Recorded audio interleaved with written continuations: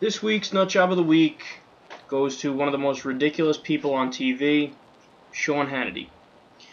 This is a long time coming. He's one of the people who deserves the Nut Job of the Week every week for one reason or another.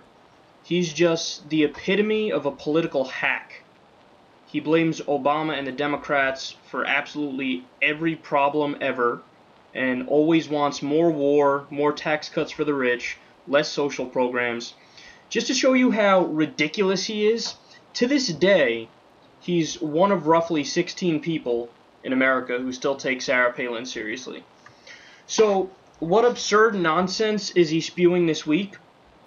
Well, probably 762 examples exist, but let's just take these two examples. On his radio show, he did a segment about how union thugs in New York are forcing volunteer help from other states in response to Hurricane Sandy to leave because it's their territory or something like that. And in reality, this is just completely made up. He's trying to feed the typical right-wing narrative that unions are overpaid, lazy people, and he'd rather pay some less skilled, low-wage workers to take their place. And how do I know that he's making this up?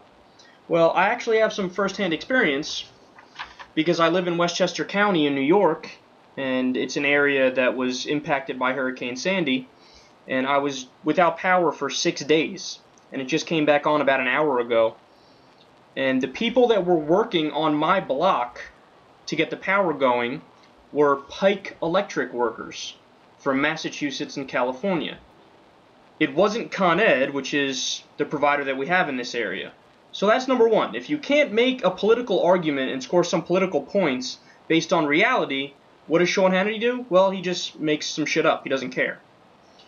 Number two, Hannity was screaming that the feds need to do more to help the victims of Sandy, when of course there actually has been a very well organized onslaught of federal assistance which was in place and ready to go even before the disaster struck.